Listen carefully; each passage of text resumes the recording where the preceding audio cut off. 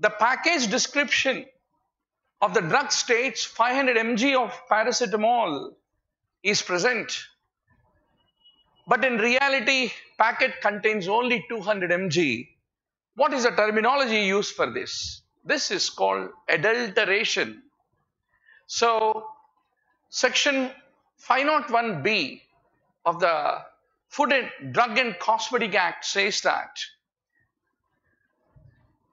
what the drug is purported to be represented as a drug, according to the PAC's information, if it is not matching that standard, then that is called as adulteration, is what you need to basically remember.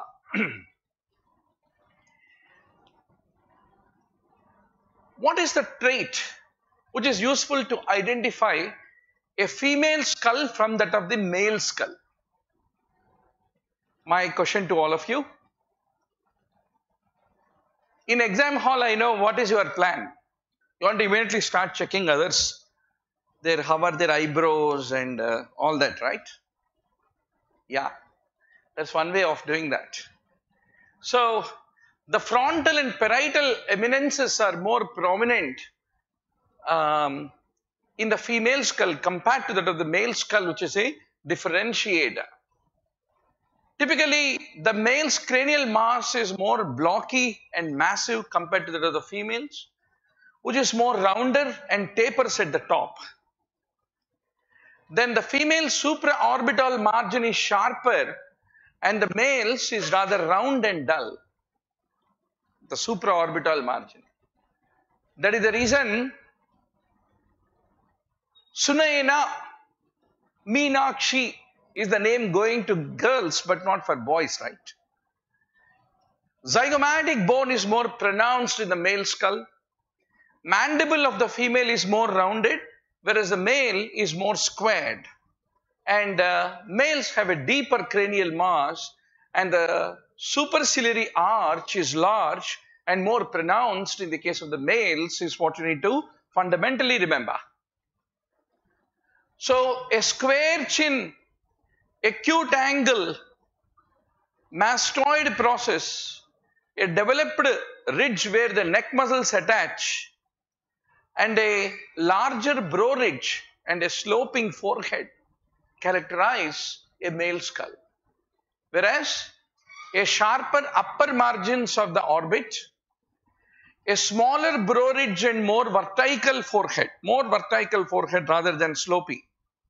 And the neck muscle attachment is typically not that prominent, and less pronounced mastoid in the case of the females compared to that of the mastoid in the males is much more prominent, and more pointed chin with a wider angle of the jaw is what you typically see. The wider angle of the jaw in the case of the female skull is what you have to ultimately remember. So once more, doctor, what is there in the examiner's question bank? Male, female skulls are watching at you. Skeletal differences are watching at you. One more question can come in the exam hall. So that should be your goal. And this is one of the high yield topics among the 650 topics given to you. This also falls one. 18-year-old girl was brought to your clinic. Non-attainment of the menarche.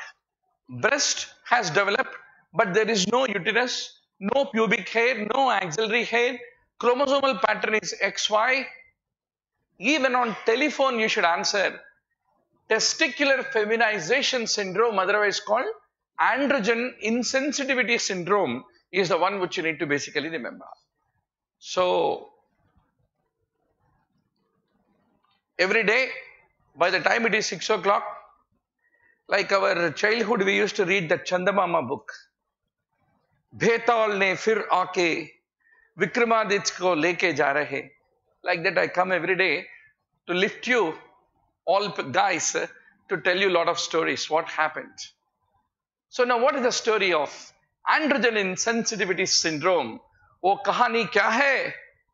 कैसे आगे बढ़ा? बेताल को पूछा विक्रमादित्य ने. So what is your answer? Typically on the Y chromosome, there is a gene called SRY. And this SRY gene will enable the gonad to become a testis. Testis has got the Leydig cells and Sertoli cells. Sertoli cells produce Mullerian inhibiting substance, which typically degenerate the Mullerian ducts. Leydig cells produce the testosterone, and typically testosterone will make the Wolffian ducts to degenerate. So, prevent the Wolffian ducts to degenerate.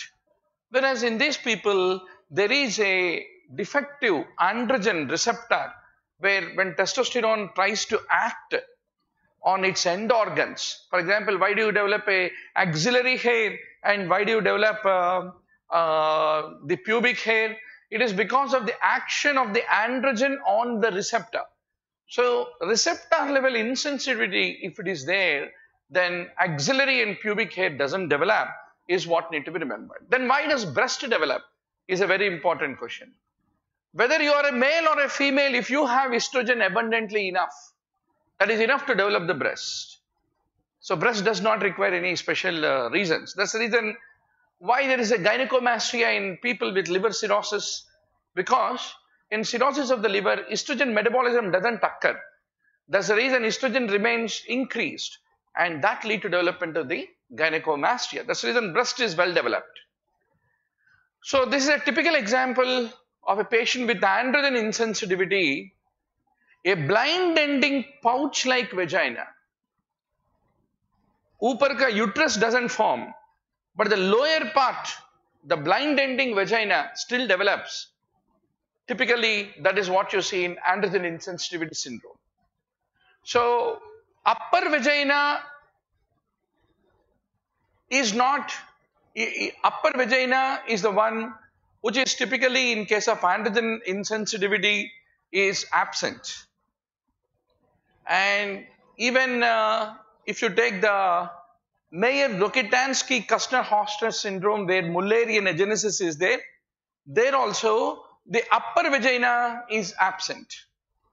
Because the same Mullerian origin is there for the upper vagina and the uterus.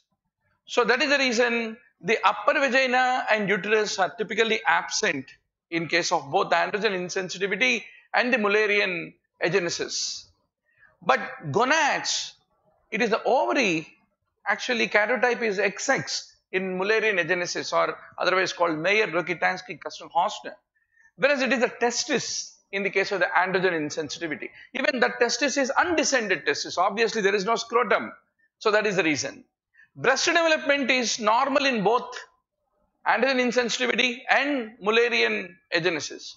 But the pubic hair development is normal in Mullerian agenesis, but it is sparse in case of androgen insensitivity.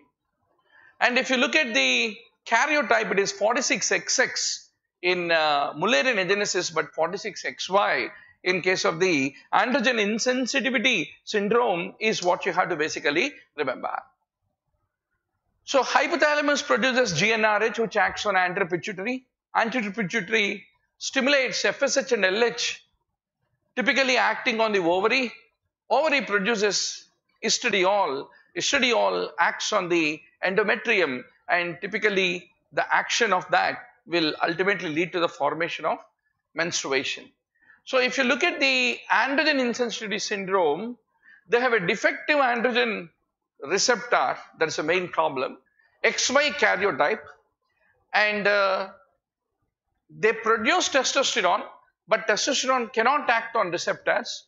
That's the reason the axillary and pubic hair is not developed, and that is the reason their levels of testosterone are typically increased, because problem is not with the production of testosterone, whereas testosterone is produced but it is not able to act on receptor. That's the reason serum testosterone levels are high. Whereas in Klinefelter syndrome, what is the problem? They have a hyalinization of the testis. That is the reason testosterones are low, levels are low in case of the Klinefelter is what you need to remember. So how do you want to manage the androgen insensitivity syndrome patients? You need to do a orchidectomy in the late teens is considered to be the management of choice. And then you need to do the vaginal dilatation of the blind ending pouch, give hormone replacement therapy, and enable the person, depending upon his sexual orientation, to remain as a male because karyotype is XY, or whether he wants to become a woman. Basically, patient's wish need to be honored.